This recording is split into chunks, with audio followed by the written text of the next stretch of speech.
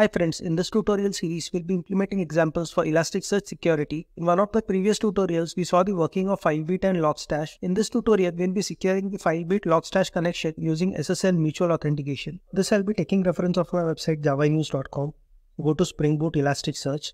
Example that we'll be implementing today is Filebeat Logstash SSL mutual authentication example. I'll be sharing this URL along with the YouTube video. In previous tutorial, we had implemented Spring Boot ELK stack. Also in another tutorial, we had implemented Filebeat ELK stack. So in this tutorial, we had seen why Filebeats are required and how to configure them. So we had seen that Logstash is also capable of reading the log files and then sending it to Elasticsearch. However, Logstash is a heavy resource and it consumes a lot of memory. So it is not an optimal solution to install Logstash on all the servers to read the logs and then send them to Elasticsearch. Instead, what we do is we install Filebeats, which are lightweight agents for reading the logs on each of these servers. So this Filebeats, they consume less memory and they read the logs and then send the logs to Logstash. We'll be having a single instance of Logstash which will read all the logs that are sent to it by the different Filebeat agents, process these logs and then index them to Elasticsearch. In this tutorial, we'll be securing the connection between Filebeat and Logstash. So previously we had secured Elasticsearch instance with username and password and also configured SSN, TLS and HTTPS for it. However, it is not possible to secure Logstash and Filebeat using credentials. Elasticsearch does not provide us with that option. In this tutorial, we'll be securing the connection between Logstash and Filebeat by implementing SSL authentication using certificates. For this tutorial, we'll be making use of the latest Elastic version, which is Elasticsearch 8. Let us begin with the implementation part. For the Logstash and Filebeat mutual authentication, we'll be needing the following certificates. The first is the ca.crt certificate. So this is the certificate that is issued by the Trusted Certificate Authority, and using this ca.crt, we generate another certificate, elk.crt. So this certificate is then given to Logstash and Filebeat. Both Filebeat and Logstash use the CA certificate to verify the authenticity of each other's certificates during TLS handshake. So we'll see how this happens. The CA certificate, it serves as a trusted root and all certificates signed by this CA are considered valid and trusted. The next is the elk.crt. So as from previously that this certificate, it is generated using ca.crt. This file, it contains the public certificate. During TLS handshake, Logstash and Filebeat present this certificate to authenticate their identity to each other. The CA certificate is used to verify the validity and authenticity of the elk.crt server certificate. And finally, we have the elk.key, which is the private key. This file, it contains the private key corresponding to the elk.crt server certificate. The private key is used to prove its ownership of the elk.crt certificate during TLS handshake. Private key is used to encrypt a part of TLS handshake, which can then be decrypted using the public key from the ELK certificate. So we'll see how this happens. Let us have a look at how mutual TLS between Filebeat and Logstash it works. So Filebeat, it first pings hello to Logstash. Logstash then replies with a hello, and also Logstash then sends its public certificate, that is elk.crt, to Filebeat. Filebeat then verifies the sent elk.crt using the ca.crt certificate. So once it is validated, it means that Logstash, it has authenticated itself to Filebeat, and Filebeat, it can trust Logstash. Next, Filebeat, it sends its own elk.crt file to Logstash. So Logstash then validates this elk.certificate using ca.crt, and once validated, then Filebeat, it has authenticated itself to Logstash, and Logstash can trust Filebeat. So once this trust has been established, Filebeat and Logstash, they communicate with each other with encrypted data using elk.key. So let us begin with the implementation part. We'll first be downloading and configuring Logstash. So go to the Logstash download page. Here for Windows, download Logstash. Here I've unzipped the downloaded Logstash. Go to the Logstash folder, and here we'll be creating a new configuration file. Its name, we'll be giving it as logstash.conf. The created config file will be adding this configuration. So here we are specifying that Logstash, it will be listening on port 5044 for any Filebeat inputs. So this will be the input. And once it gets the input from Filebeats, we are just going to print it out in the console. So copy this.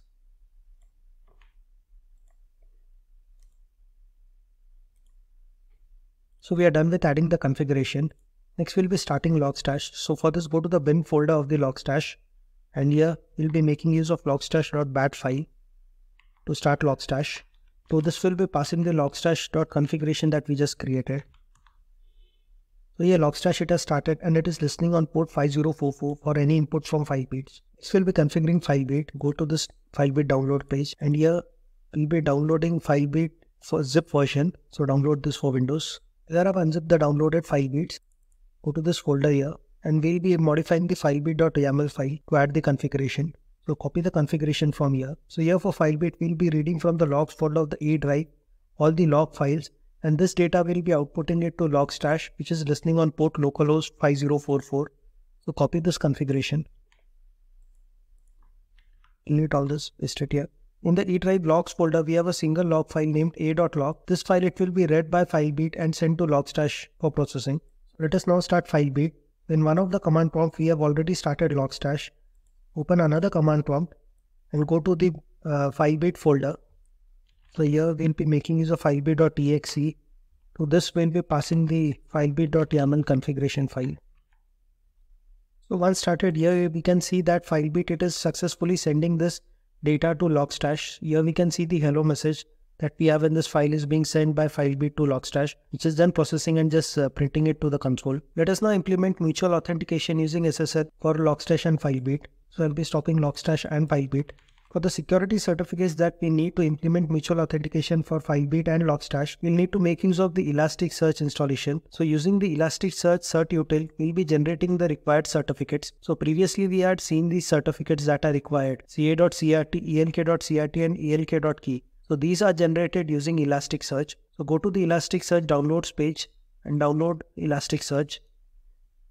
Once Elasticsearch is downloaded, unzip it and go to the bin folder. In the bin folder, we have the Elasticsearch cert util. We'll be making use of this to generate CA certificate. So this is the command for it. Copy this. So here I'm inside the bin folder of Elasticsearch. Here we have Elasticsearch cert util. So this CA certificate, it will be generated in EELK cert folder. Here we are inside the cert folder, and here the ca.zip has been generated. Unzip it. We go here. So here we have the ca.crt and ca.key. Next, using the CA certificate, we'll be generating the node certificates that are required by Filebeat and Logstash. So for this, we'll need to specify a list of instances or nodes on which this Filebeat or Logstash they are running. So for my example, I'll be running Logstash and Filebeat locally only. So in my instance.yaml file, I'll just be specifying this name as ELK and DNS as localhost, as I'm running it locally. If we had a scenario where Filebeats and Logstash they were running on multiple hosts, then I would have specified multiple instances with different names and different DNS. Let us create this instance.yaml file. Go to the cert folder, create a new file. Next, we create the node certificates. Again, for this, we make use of Elasticsearch cert utils. So for this, we pass the CA cert that just got created. Also the ca.key file that got generated. We also pass the instances.yaml file that we created and the location where we want these certificates. And finally, we specify that the validity of the generated ELK certificates, it should be 365 days. So using the Elasticsearch cert util, let us generate the node certificates. Copy this, go to the Elasticsearch bin folder. So now go to the cert folder. So here elk.cert.zip has been created. Unzip this. So elk.crt and elk.key has been created for us. Finally, using the OpenSSL command line tool, we'll be converting the elk.key, which is a private key file that we just auto-generated, to the pkcs8 format. So for this, we'll be making use of OpenSSL pkcs8 command. We specify the location where we have this elk.key, and we'll be generating a new key in pkcs format with the name elk.pkcs8.key. In OpenSSL command line tool, make use of this command.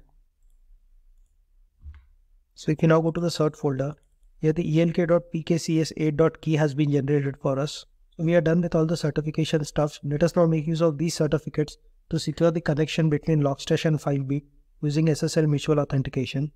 So for this, first we'll be modifying the Filebeat's configuration.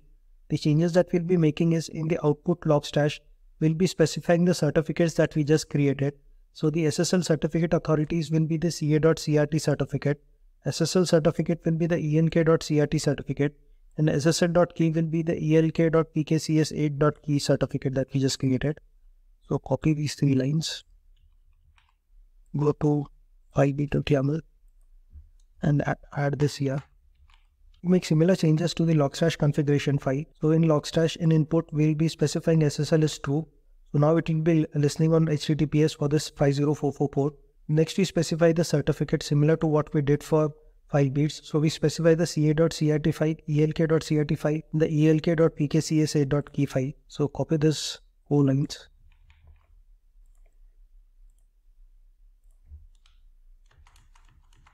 So we are done with all the changes for Logstash and Filebeat. Let us now test this. So I'll first be starting Logstash. So I'll again use the same command as before. Here Logstash, it has successfully started on port 5044. Let us now start Filebeat. Filebeat, it has also started. The previous a.log file, let us add some more statements.